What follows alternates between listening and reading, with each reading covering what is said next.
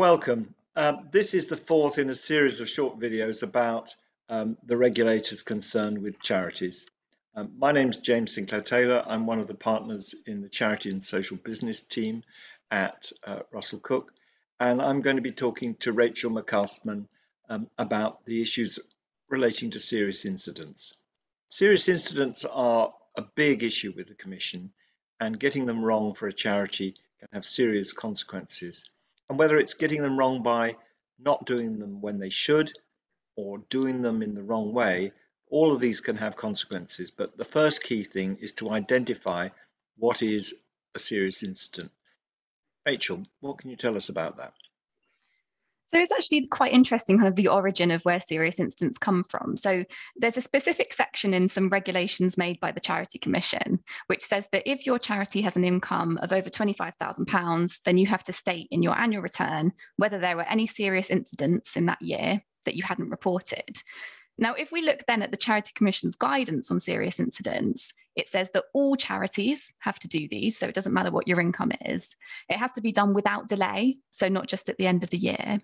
You have to give a full and frank disclosure about what's happened, and you have to also say how you're dealing with the issue.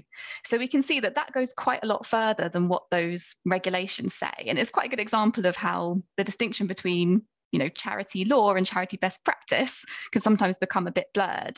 But I think for the purpose of this conversation and for people who are listening from charities, the key thing is that you're expected by your regulator to report serious incidents in detail and without delay. And we would advise you to make those reports because, as James said, there can be some kind of serious risks if you don't do that.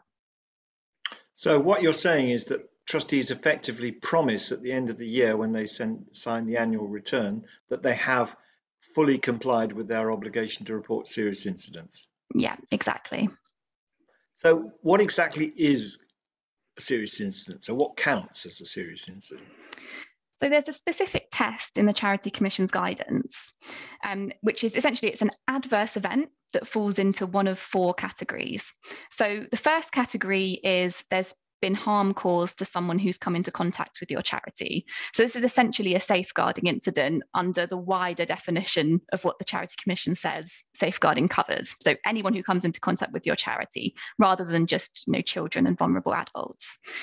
So a good example of that will be, I think this is given in their guidance as well. If you've got an external review of your charity that has found that there's widespread bullying in your charity, so that's an example of something that falls within that first section. The second type is if there's been any loss of money or assets. So that could be things like theft or fraud, but it could also be something like loss of a key funding contract if that's significant. The third thing is if there's been any damage to the charity's property, so for example, a fire at your premises or something like that. And then the fourth thing is if there's been any harm to your charity's work or its reputation. So this is a really key issue for the Commission and something that we've talked about in a previous one of these videos.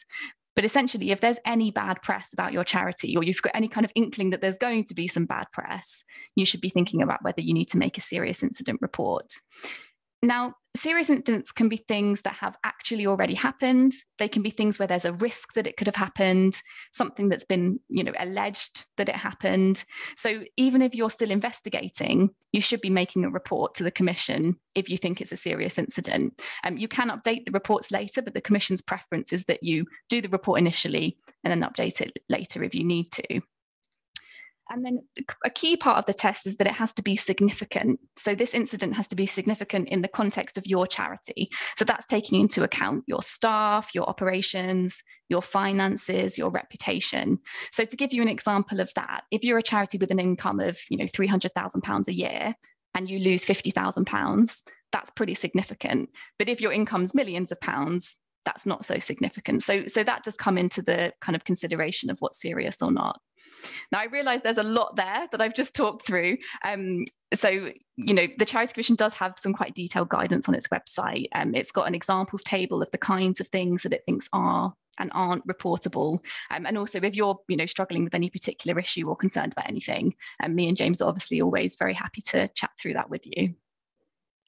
And I think one of the issues that's difficult for charities is that although the duty to report these incidents has been going for about 5 years, the rules have changed quite a bit in that time. and people now have to report a rather different set of things as serious than they did when the whole process started. So you've got to stay up to date with not only the actual published documentation of the Commission, but actually where their key sensitivities are from time to time. We've talked about that in earlier sessions. So how do trustees actually make sure that this happens and that they find out about these incidents? So I think the key thing is making people aware about serious incidents. So whether it's your staff or if you don't have staff, making sure that trustees are all aware. So whether you do that through inductions, through training, through having policies, it's about making sure that people know how to recognize a serious incident, know how to escalate it to the right person, and really importantly, know that they should be doing that quickly. So as I mentioned earlier, the Charity Commission expects you to report serious incidents promptly. And what it says that means in its guidance is as soon as possible after it happens or immediately after you become aware of it. Now, in practice, often there is a little bit of a delay because, you need to maybe get legal advice before submitting it, for example. But you should, if there is any kind of delay, you should be able to justify that because really you should be reporting it promptly. So what that tells us is that having, quarterly trustee meetings where you get reports from the staff isn't going to be enough to pick up on these incidents in time.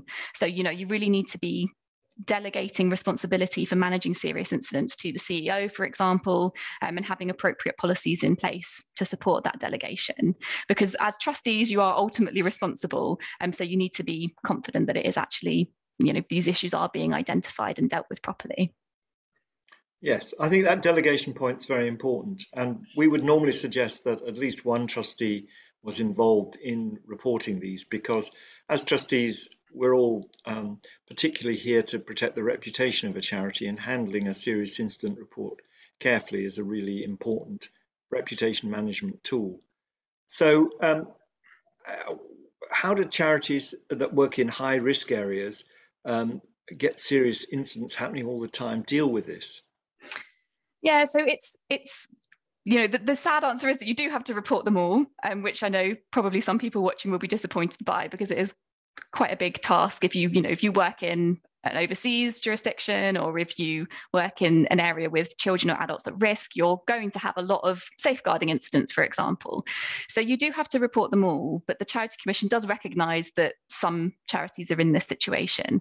So you can ask the Charity Commission whether you can submit bulk reports to them, which means that rather than doing a separate report for every single incident that happens, you do a kind of spreadsheet or whatever it might be. But that spreadsheet must still include kind of enough information for them to understand what's happened, but it saves a little bit of the admin time that you've got to go through. So what happens if you don't report a serious incident?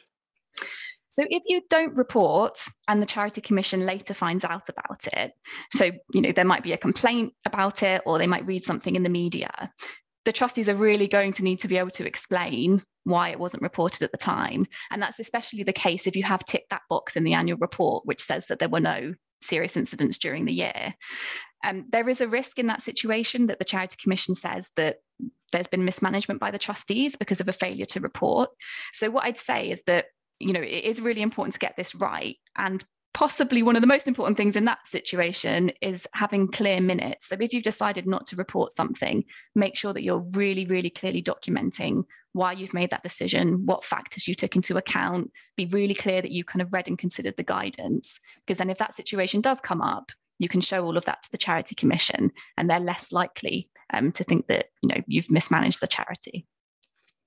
And it's interesting, the Commission is getting more digital, and one of the things they're doing is looking at charities and seeing whether they've reported what might be expected as a reasonable number of serious incidents given what they do. And they may come to you and say, you don't appear to be reporting as many incidents as your peer charities. Why aren't you? And that can be a very disturbing thing to happen to people. Is there any risk that having reported something which could obviously have reputational implications, this could be made public by the Commission, either voluntarily or as a result of a freedom of information request from perhaps a reporter? It's a very easy way to get a good story. Absolutely. And the Charity Commission's guidance is explicit in saying we don't guarantee that this will be kept confidential. I mean, the freedom of information point, in theory, it's possible. There are exemptions under that legislation. So situations where a public body doesn't have to disclose something. I've never personally heard of anything being disclosed, but if anyone who's watching this has heard something, I'd be really interested to hear, how that happened. The thing I'd say is to include kind of the minimum identifying information that you can while still making a clear report to the Commission. So that's both for confidentiality reasons, but also for kind of data minimization under data protection rules. So that's something to keep in mind. The other thing to mention is that if the Commission opens an inquiry into your charity off the back of a serious incident report, which does sometimes happen, they will publish a summary of the incident on their website. So short answer, yes, unfortunately it is possible.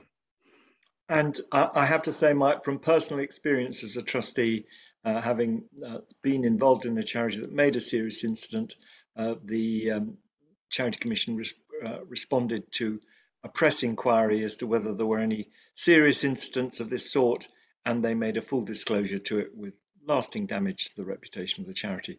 So I think the proactive thing to do about that is to explain in your serious incident report, and it's one of the things we always add when we're helping people with serious incident reports, why it would be damaging to the charity. And secondly, of course, to recognize that even if you do that, there still may be a leak or disclosure of some sort, and to develop a proactive program of media management to deal with any adverse reputational impact. So how should charities submit reports, and is there a recommended approach to this? So there's an online form that the Charity Commission requires you to use if you want to submit a report. So that's relatively new. I think it used to be that you could write a letter, but now there's this standard form you have to use. And that has some specific questions in it, depending on what type of incident you're reporting, etc. The key thing in terms of approach is to be able to kind of say to the Commission, look, this has happened, but we've acted really swiftly to respond to it. Here's our action plan of how we're going to deal with the problem. We've taken appropriate advice from professionals. And if you can come to them with that kind of a report, then they're much less likely to take further action because they can see that you're managing it properly. Whereas if you do a report saying, oh gosh, this has happened, that's it, then you're much more likely to be at risk of a regulatory compliance case being opened. Well, thank you for that, Rachel. This is a serious and important area, and it is really important for all of the organisations out there to take this duty seriously, because it's one the Commission is taking very seriously indeed. So thank you all, and goodbye. Goodbye.